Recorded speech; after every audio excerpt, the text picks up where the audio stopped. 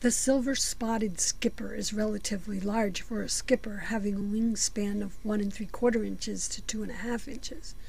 The wings are chocolate brown with yellowish gold spots on the upper wing and a metallic silver or white spot on the underside of the hind wing, which gives it the name.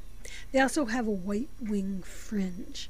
The males have 2 long black marks in the middle of the forewings. They have large eyes and short antennae with clubbed ends. They have a swift, bouncing, erratic flight and are usually seen singly.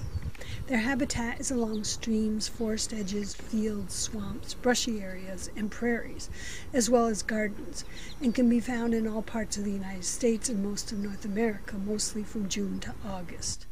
The skipper feeds on a wide variety of flowers. They seem to like red, pink, and purple flowers over yellow, and frequent blue mealy sage, blazing stars, anise, hyssop, and thistles, as well as favorites like sweet pea, milkweed, and red clover.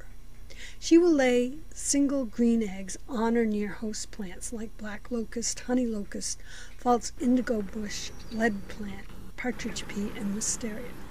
Like most other skippers, the larvae live in leaf shelters.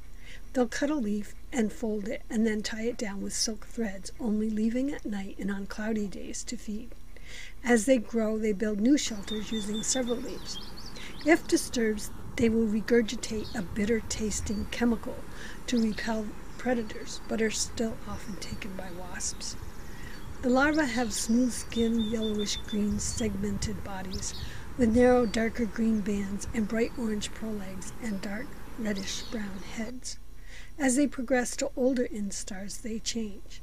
The older ones have 2 orange or yellow dots on the head that look like eyes to scare off predators. They'll grow up to 2 inches long. They overwinter. They will emerge in spring when the plants start growing again to mate and lay more eggs.